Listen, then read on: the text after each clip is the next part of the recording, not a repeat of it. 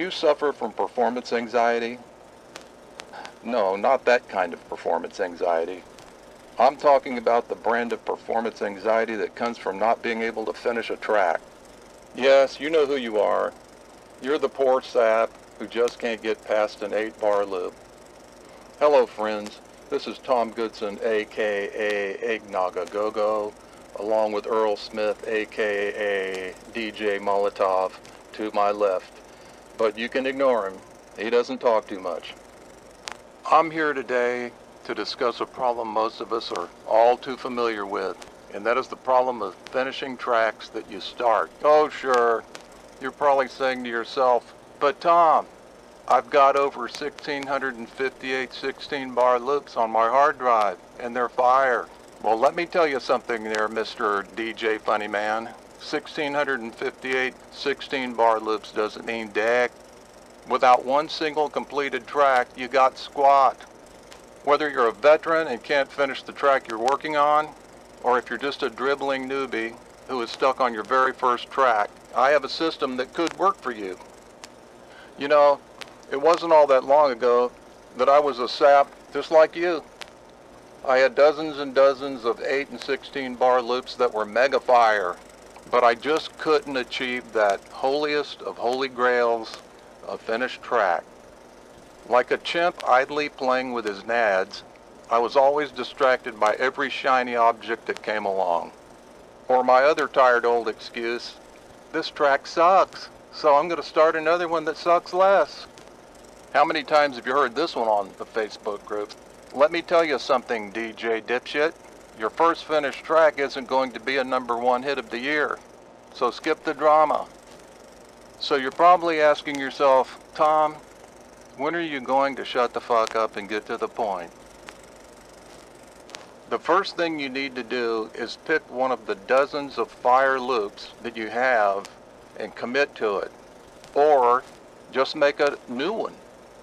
But after you commit, you'll work on this one track and nothing else. Did you hear that? Nothing else. That's how I finished my first track. I decided come hell or high water, I was finishing this track. Nothing was going to distract me. Nothing was going to stop me.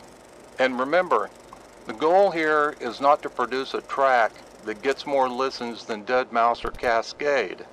The goal is to finish this track. It doesn't matter if you finish it in 2 days, 2 weeks, or 2 years. It has to be finished before you move on to creating another useless fire loop. So you could be saying to yourself, Tom, I don't know how to do everything. My mixing sucks. Or my drum programming sucks. That's okay, friend.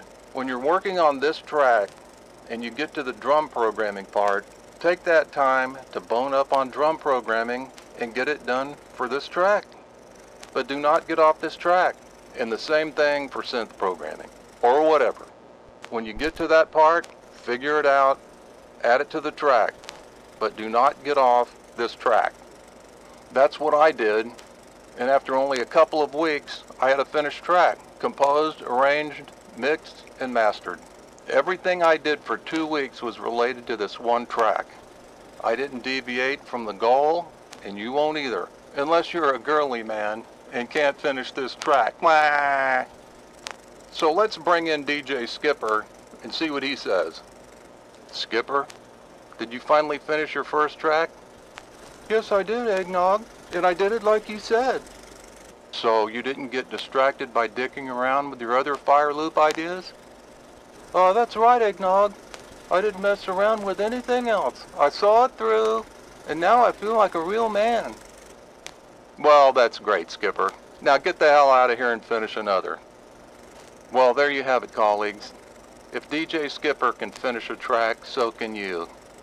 Of course, I don't know everything, even though I have a doctorate in psychokinesis, but let me tell you this, friends. If you want to finish your first track, try it this way. It works. In between tracks, you can do whatever you want. But once you commit to a track, it has to be finished, or why did you commit to it in the first place? Because it sucks more now than it did then? To this day, I still use this system because it's the only way I can get my tracks in the can. I work on one track and one track only at a time. So, why don't you try it? You're not chicken, are you? Ha ha ha ha ha. Well, I hope you enjoyed this little talk as much as I have, and I hope you'll get off your ass and finish that track and stop making limp excuses on Facebook. This is Tom Goodson, aka Eggnog A Go-Go, signing off for now. See you later, friends.